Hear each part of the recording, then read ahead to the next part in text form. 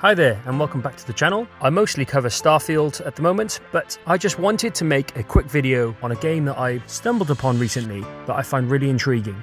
There's a game in the works called Fort Solis, and it's got some features that genuinely piqued my interest, so I thought I'd make a quick video about it. So what's Fort Solis all about? Well, from what I've gathered, it's aiming to be this cinematic, story-driven game told across 4 chapters. It's kind of like a Netflix series where you can binge it all at once or take it slow.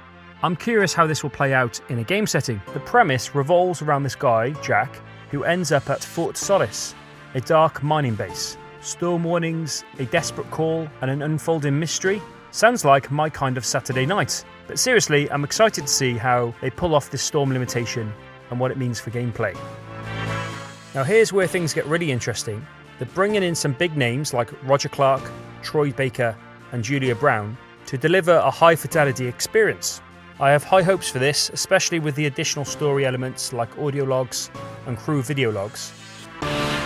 Graphically, it's going to be powered by Unreal Engine 5.2, and personally, I'm always a sucker for highly detailed character models and body animations, and Fort Solis looks promising, but I wonder if these realistic visuals will translate to the gameplay experience. The game's setting, this isolated mining complex, seems to be more than just a background. You'll explore various locations, both above and below ground.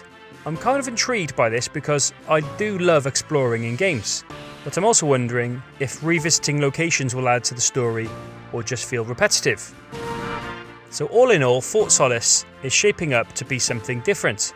I'm cautiously optimistic about the storytelling and visuals, and I'm keen to see how the exploration aspect pans out. I have some questions, of course, and I'm curious to see how they'll be answered. But what about you? Do you find Fort Solis interesting? What stands out to you? Share your thoughts in the comments below. Thanks for tuning in today, and if you found this video insightful, please consider giving it a like and subscribing. Until next time, take care.